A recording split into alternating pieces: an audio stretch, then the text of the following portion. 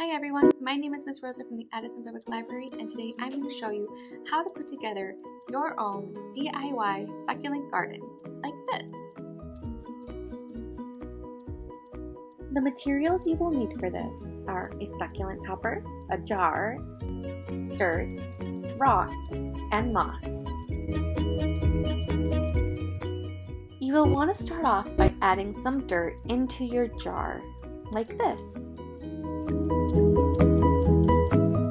Then we'll add some rocks or pebbles, or even gravel, into your jar for a second layer.